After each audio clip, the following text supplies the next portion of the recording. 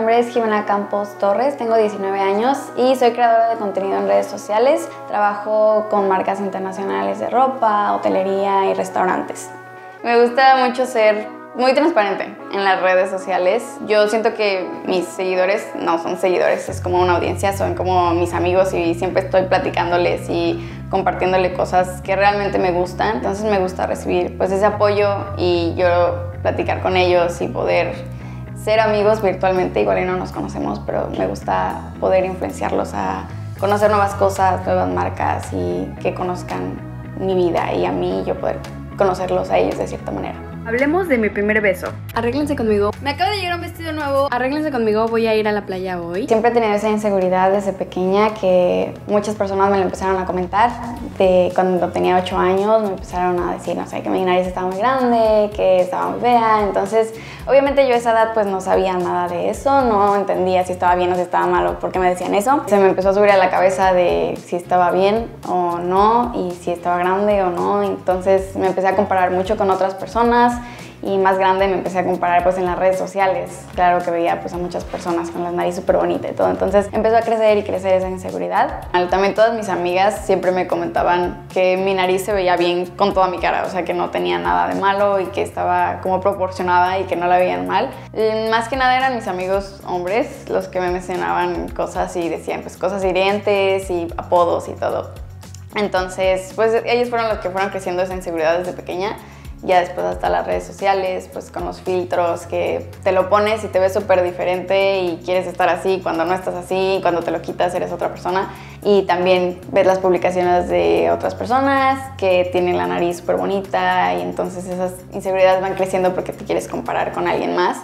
Yo pues empecé a buscar muchísimos métodos para poder cambiar mi nariz, desde respingadores y me ponía cintas para levantarla y me dormía con ellas. Porque la inseguridad era muy grande que realmente pues sí quería cambiarla y quería que fuera totalmente diferente. Empecé a investigar acerca de cirujanos pues aquí en Cancún o cerca, pero realmente no encontraba ninguno que me diera confianza y no había visto al doctor Carlos hasta que una de mis amigas empezó a subir pues sus fotos a Instagram de que ya se había operado la nariz muy feliz. Y ya a mí me gustó muchísimo su resultado y todas nuestras amigas estaban así como, te quedó súper bien la nariz y así dándole buena vibra. Y ya después mi mejor amiga también, ella quiso realizarse la rinoplastia y a los meses se la realizó con el mismo doctor. Entonces me dio muchísima confianza el doctor por pues el buen trabajo que le hizo a mis dos amigas y he visto todas sus publicaciones, he visto todo como los resultados. Y me ha gustado mucho, entonces pues ya se dio la oportunidad de poder cambiarla y siento que eso va a ser muy bueno para mí, para mi autoestima, para mi seguridad, porque ya no me va a molestar más, nunca.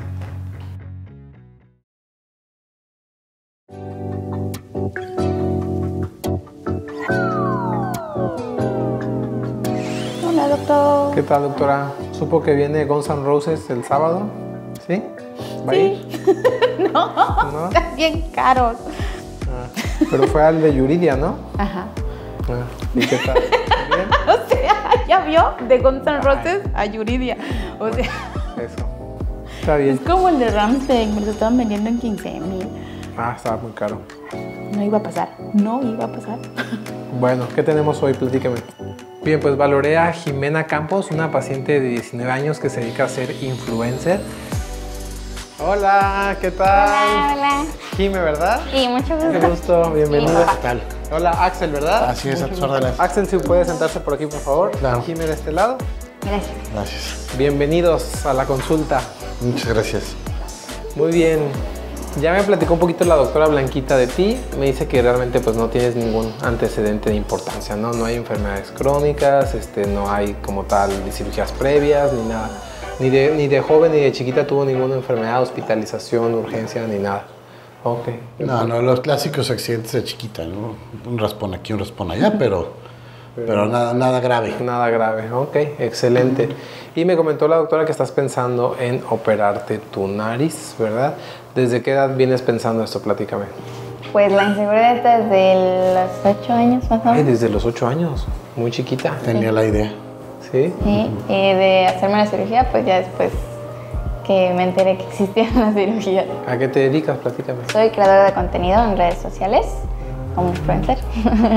Ahí pues sí, le hago contenido a las marcas internacionales de ropa, a hoteles, restaurantes. Me parece muy interesante esta pues nueva profesión y que es una profesión muy real, donde las personas realmente dedican tiempo, dedican esfuerzo a crear contenido y bueno, hacen asociaciones con las diferentes marcas para poder ayudarse unos con otros, ¿no? Bueno, entonces ahora sí, entremos en tema. Okay. ¿No te gusta bien? ¿No te gusta tu nariz? ¿Te gustaría cambiarla? Platícame primero, ¿qué es lo que no te gusta de tu nariz? De enfrente siento que está muy ancha aquí también cuando sonrío. Okay. Siento que se abre mucho y también siento que está como así, como abierta de acá. Okay. Y de perfil también, cuando sonrío se baja mucho. Okay. Y también está como para abajo. Como para abajo. Tengo un huesito, casi no tanto notorio, pero tengo ahí. Pequeña jibita. Ajá. Ok, perfecto. Entonces, tanto el dorso como la punta y como la base de la nariz hay que cambiarlos. ¿Cómo te gustaría que fuera tu nariz? ¿Cuál es tu nariz así como que ideal, no? Pues la quiero natural, pero que sobresalga. O sea, que esté bonita, pero no común, bonita. Como bonita, pero sobresaliente. Que sobresaliente. Ajá. Muy bonita. Muy bonita, ok. No una nariz pues normal, ¿no? O sea, porque luego hay chicas o chicos que dicen, no, a mí déjame la normal, o sea, recta. Pero tú quieres que se vea así como... Mi princesa. Mi Ajá. princesa, ¿no? Como digan, es natural o está operado porque está Pero muy bonita. Muy bonita su nariz. Ok, perfecto. Respecto a lo que ella busca hacerse una rinoplastía. Parece que es un aspecto que no le gusta de su nariz desde muy joven y se ponía una cinta negra para pegarse la punta de la nariz con la frente y para ver si de esa manera cambiaba. Pero sí, desde chiquita, luego hay una foto que no voy a mostrar, que no sé ni en dónde está. Tiene pegada una cinta de aislar. Que la quería para arriba la nariz. Sí, tiene esa idea. Yo le dije, bueno, algo tenía que salir mal de ti, pues no todo es perfección. Fue eso algo que me llamó la atención, no lo había escuchado antes. Había escuchado de otros dispositivos y parte de mi equipo también me dijeron que ella se ponía unos tubitos también que son de silicón que van en la nariz para levantar la punta. A propósito de esos métodos realmente no van a tener ningún resultado a largo plazo en la nariz y yo no les recomendaría a nadie que los usara pues por mucho tiempo porque podría llegarse a lastimar lo que es la parte interna de la nariz. ¿Qué edad tenías ahí? Creo que fue este año, ¿no? En febrero. No, el año pasado, en febrero. Ay, a ver, es que yo tengo una donde está chiquita, no, esa es más para acá. Esto fue en la cuarentena. Esa es más para acá. No, hay una donde está chiquita que tiene igual su... Estuve por un tiempo, me dormía con ella Sí. toda la noche y me la dejaba ahí, luego se me despegaba para que se me levantara de aquí. No ha servido, pero lo hacía. Ok, vamos a pasar a revisarte. Vente. Ok, entonces empecemos por ver tu nariz. Y de perfil sí veo que tienes una jiba en la zona de los huesos y los cartílagos, que es en esta zona. Te voy a girar un poquito para que te dé la luz así como de perfil, ¿no? Aquí tenemos esta jiba. Es una jiba pequeña y tienes tu radix un poco profundo. Realmente aquí no hay que aumentar, parece ser, pero esto sí habría que quitarlo, ¿no? Y luego si vemos tu punta, es redondita. Parece que tienes cartílagos con un volumen intermedio y una piel un poco gruesa. Pero eso, para estar seguros, pues hay que realmente estar dentro de cirugía para estar seguros qué tan gruesa es tu piel. Si levantamos así, se ve bien, pero sí tus alitas se ven un poquito anchas. Perfecto, ¿ok? Ahora voy a hacerte una endoscopia. Vamos a poner una camarita dentro de tu nariz para ver cómo se ve por dentro. Esto es para ver la parte funcional, porque luego pensamos que respiramos bien, pero realmente no respiramos también. Recuesta un poquito para atrás. Eso es. A ver.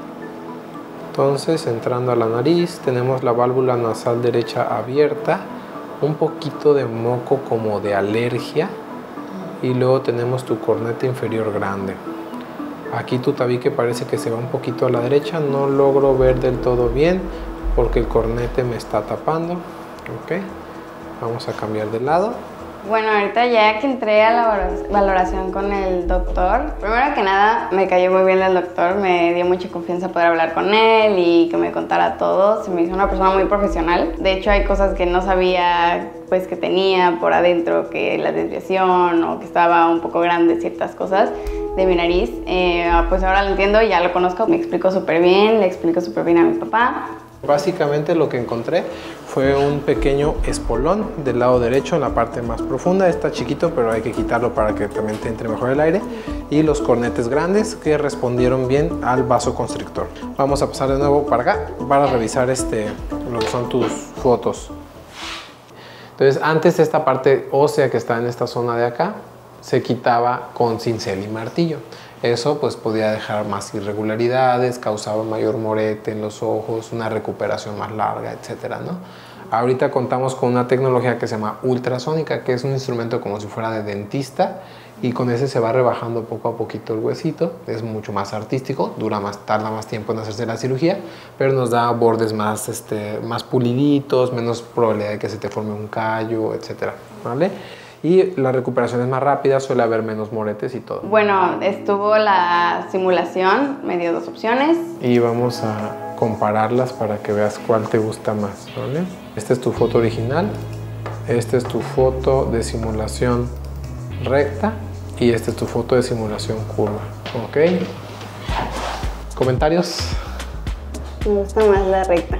¿Te gusta más la recta? Sí, siento que va más con mi cara que la de acá. Es muy sutil la diferencia.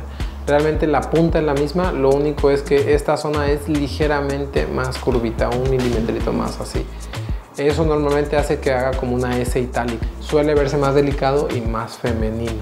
Todavía no sé por cuál escoger, porque pues sí la quiero un poco más natural, pero también siento que una va más con mi cara, pero siento que me gusta más la otra, entonces no estoy 100% segura todavía. Pero ahorita te las paso y te las puedes llevar. Lo que me preocupa un poco de ella son sus expectativas. Al estar ella muy influenciada por Instagram y por otras redes sociales en las que podemos ver narices espectaculares, a veces queremos esa nariz, ¿no? La nariz de aquí, la nariz de allá, de esta persona, de la otra, pero no necesariamente son compatibles con nuestro propio cuerpo. No existe el trasplante de nariz hasta ahora. Yo como cirujano tengo que trabajar con lo que la paciente tiene dentro de su nariz. Y si su piel es gruesa, que yo sospecho que sí es gruesa, tal vez no tengamos una punta tan espectacular y tan bien definida. ¿Por qué? Porque aunque yo hago cambios muy bonitos en los cartílagos dentro de la nariz, arriba cubriendo esas estructuras va a haber una capa muy gruesa de piel que las va a esconder. Vamos a escoger mi nariz nueva. Por si no saben, me voy a hacer una rinoplastia en unos días. Esta es mi nariz de perfil y quiero que me ayuden a ver cuál le queda más a mi cara. Si quiero una nariz que se vea plástica, quiero que me volteen a ver y digan, está muy bonita, no puede ser real. Entonces mi primera opción es esta, porque ella siento que es la mujer más hermosa que existe. Siento que es la nariz perfecta y no es la nariz bonita común. En segundo lugar tenemos la que sí es la nariz bonita común, o sea, en el estándar pues. Son estas que están como más levantaditas, más respingadas y la punta está más así. Así que esta es la opción número 1. Opción número 2, la otra opción. Y como referencia, mi nariz.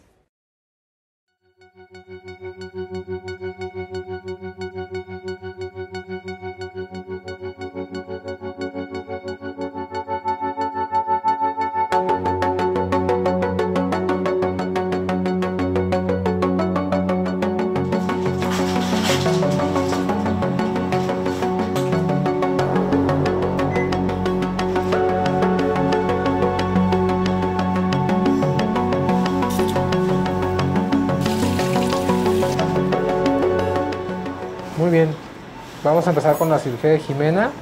Vamos a hacerle una rinoplastia. Entonces voy a empezar por marcar su incisión. Ella tiene una jiba, es decir que tiene desde el perfil, se le ve curvita su nariz, pero convexa, está alta.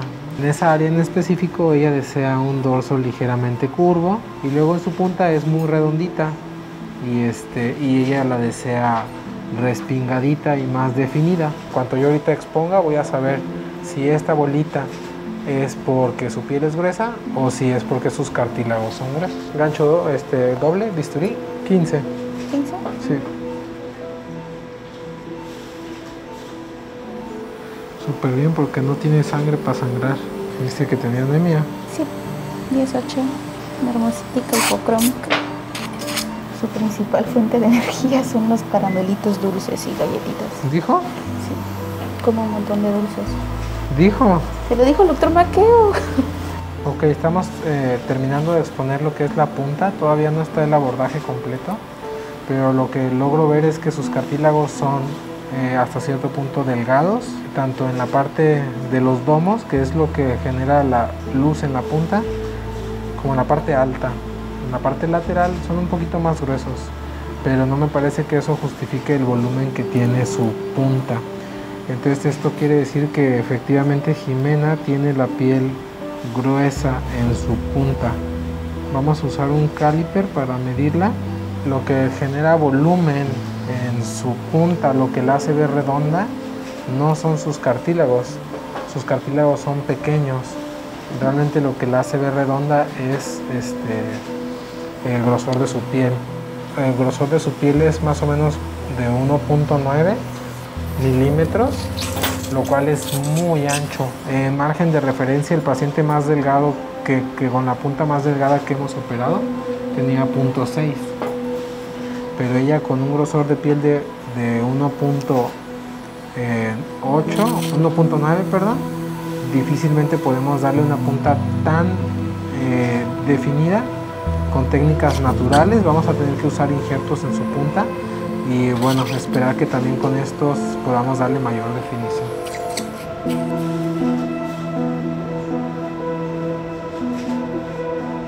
Ok, vamos a empezar entonces ya a hacer la punta. Ya terminamos con el dorso y con la parte funcional. Ella tiene un ángulo apropiado en su punta de su nariz. Todos estos pasos buscan dar una punta más definida.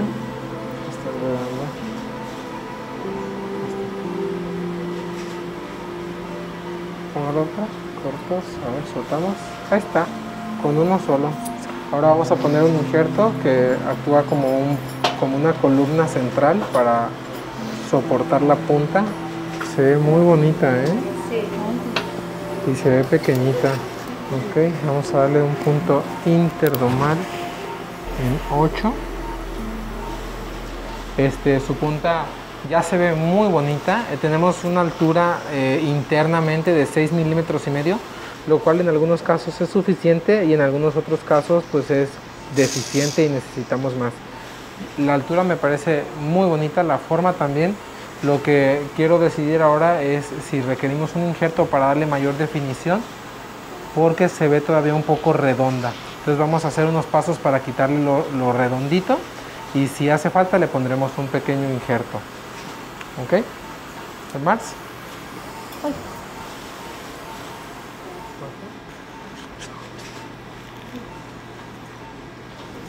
Terminamos ya con la cirugía de Ximena. Su punta finalmente sí requerimos de un pequeño injerto para ganar más luz, darle más altura y mayor definición. Yo pienso que alcanzamos las expectativas que ella tenía, aunque eran expectativas altas, porque es una chica que ha sido muy influida por las redes sociales y en redes sociales uno puede ver fotos de narices espectaculares. Yo pienso que ella se va a ver espectacular y va a estar súper contenta con su nariz. Obviamente todos somos diferentes y yo pude hacer un excelente trabajo con lo que ella tenía en su propia nariz. Le va a encantar.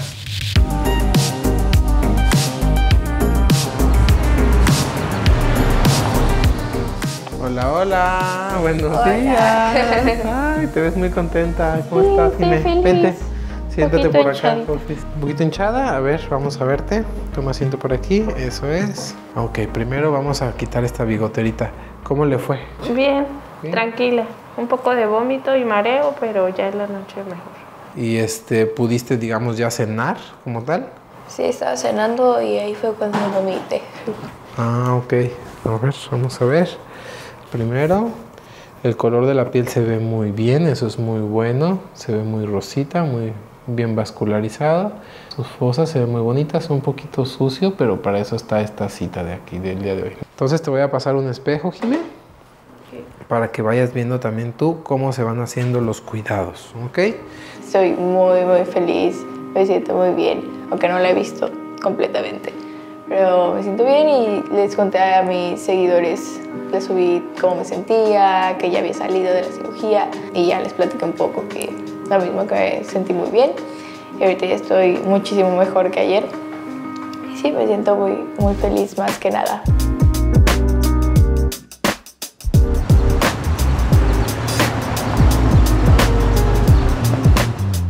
Ok, Ximena, vamos a retirarte tu férula, ¿vale? Recuesta un poquito, eso es.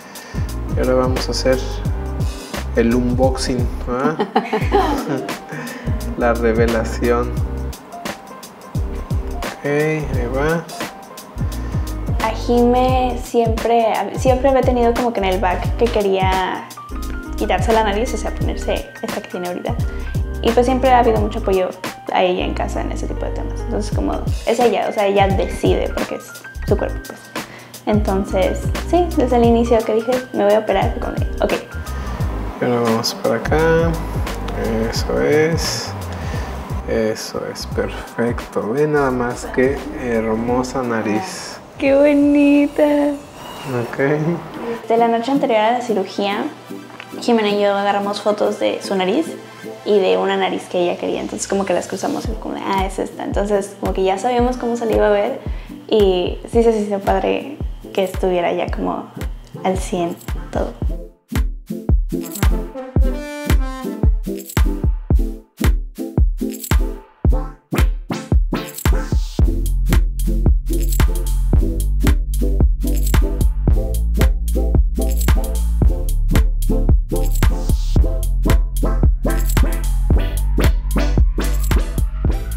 A mí me cambió muchísimo todo, desde mi personalidad hasta cómo me muevo, y siento que la seguridad, la confianza en uno mismo pues es muy importante.